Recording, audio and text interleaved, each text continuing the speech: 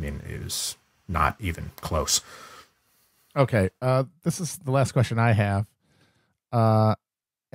This is really more just me asking you to give me your take on something I've been thinking about. So from the study of these revolutionary incidents, it really feels like what it comes down to is numbers. If you can get the right amount of people to come out into the streets, right, you can essentially force change on the government. If you can mobilize a sufficient number of people, and I'm wondering if the growing technological asymmetry, basically, that exists between state governments and their citizens is getting to a point where we might be reaching sort of an almost post-revolutionary era, where there's no longer any meaningful way to assert demands on a government outside of official channels in a way that can't be counteracted by the astounding array of technology that is at the hand of the states and not at the hand of its citizens. And I'm wondering what you think about that. Well, I think my first thing is that a mass mobilization is, of course, a key part of any successful revolution. But so far as I can tell, it always needs to have with it a significant part of what would be called the elite. If it was feudal times, it would be the aristocracy. Somebody who is up there in that, what is today like the billionaire stratosphere, right? So some of these like real new, like these neo robber barons, who are currently like in charge of Amazon or in charge of Facebook or something. Those, you need to have somebody participating in the revolutionary movement at that level, or the whole thing is going to ultimately fail.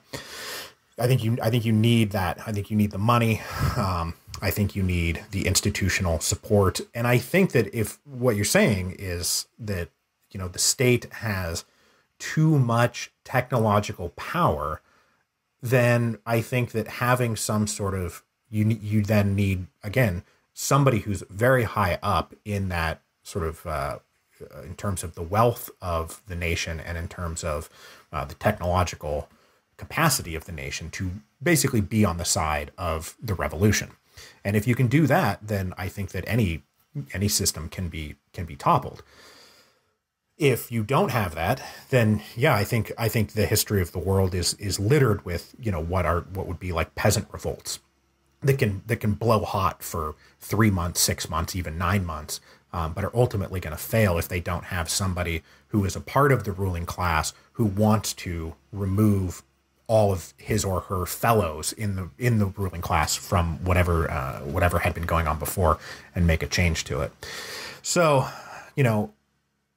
and let me ask you this: like, is one of the things that you're saying that like control of physical spaces is no longer enough to, because like a lot of these things that I've talked about in revolutions is like, tens of thousands of people literally mobbing into the legislative assembly or into the national convention and forcing the legislators there to do things. Is maybe one of your questions that kind of control of physical space isn't going to be as effective anymore? I mean, it could be less effective, but also could be rendered impossible. I mean, you're look at what's happening now. You've got these new weapons. There's a new pain gun that is now being miniaturized, where it just fires, I think, some sort of sonic wave that just causes intense pain in people that it hits.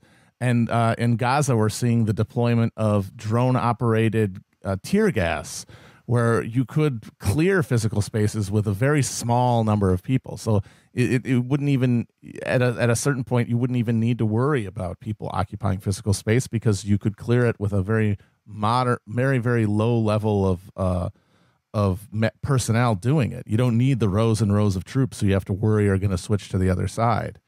And also you have the worrying phenomenon of those troops, of the forces of the state, sort of over time being separated culturally from the people that they're supposed to be part of, whereas they're no longer really even seeing their fellow citizens as such. They're seeing them as sort of inferior because they're not serving. I mean, we've been cultivating that particular mindset in the U.S. since Vietnam. But yeah, I mean, that's kind of what I'm talking about, is just how that sort of physical space taking at a certain point becomes sort of impossible or beside the point. If power is decentralized, essentially away from capitals and into the hands of a very small number of people who could be anywhere, including increasingly maybe in space, because a lot of the people we're talking about, the wealthiest, the people who are doing the most hyper exploitation and hyper accumulation, are doing it specifically, and they've said it publicly, like Jeff Bezos, with the aim of being able to escape from any kind of human accountability by not being on Earth anymore. Yeah, that's very troubling. I think you actually might have said this on Twitter, that it's just like, it's really obvious they're just hatching an escape plan at this point. Yeah, like that's what it like he can't think of anything else to do with like $130 billion than like build a spaceship that'll fly him off the Earth. Like there's lots of things that could, like, I don't know if nobody's given him like a list of the things that could be possibly solved with $130 billion or whatever it is. I haven't really thought about it because I'm still stuck in the 19th century, or before that, like ancient Rome. So is physical mobilization and is physically capturing a space going to ever be enough? Like maybe not, but if it's all being transferred over to sort of technological digital spaces, then I think that there's plenty that could be done to disrupt those very same networks of mass communication that would cripple the politicians. Because one thing that I do think is worth taking into account is that I'm not particularly impressed with the political leadership of the United States at present. It doesn't seem like the actual like literal people who are in charge. And you get this with say like the way that they were asking questions of Mark Zuckerberg, right, when he was brought in to testify about the role that Facebook may or may not have played in the dissemination of fake news in the 2016 election. I mean, you could just see the way that these guys are asking questions that they don't really understand the world that they live in anymore. So I don't think it would take much to really throw off at least the political leadership in such a way that they would find themselves helpless and unable to respond to any kind of coordinated crisis. Because, I mean, they barely know how to use email. If you take away their email, they're going to be like, well, the email doesn't work anymore. How do I communicate with anybody anymore? And I think they would just kind of be lost. But again, it really does come back. And do we have to put a stipulation that like I'm not recommending any of this? Like, right, I'm not recommending this. What I'm recommending is that we do a better job running our society so these kinds of things aren't necessary.